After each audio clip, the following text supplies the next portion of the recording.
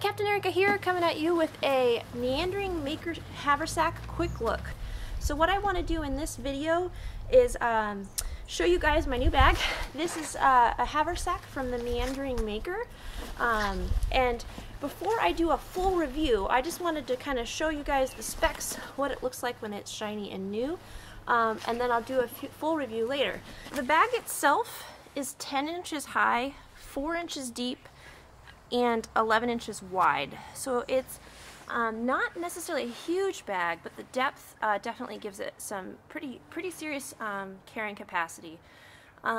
This is of course leather and waxed canvas, which is a very durable combo. It is water and UV resistant 15-ounce waxed canvas, European vegetable tanned leather, and all of the rivets and buckles and things are all solid brass. So the shoulder strap is removable, and it has adjustable length and a buckskin really soft shoulder pad, so it's quite a comfortable bag to carry. It is a very simple bag. There are no extra pockets or pouches beyond the main pouch. So I'm just going to open it up and show you guys what's inside. I've got some everyday carry stuff in here. So inside the bag, it's so cleanly sewn. It's so nice. But it's just one big open pouch with the buckle, of course, on the front.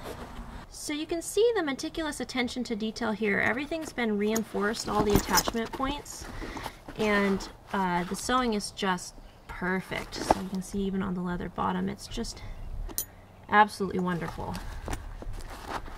So this bag, made by Guy, i.e. Meandering Maker, was actually a collaboration with a guy named Valley Reb. That's his Instagram handle. I'll link it in the description below.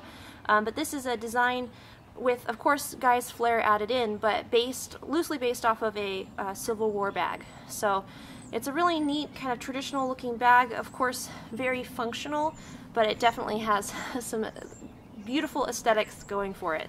Okay, so I'm not going to talk any more about this bag for now. Please leave a comment below if you have any questions that you'd like me to address in a full review of this bag. I'm going to EDC it, carry it out in the woods, use and abuse it, and really see what I think of it, and then I'll do a full review for you guys. So thank you so much for watching. I hope you enjoyed this quick look at the Meandering Maker Haversack, and I'll see you guys next time. Peace!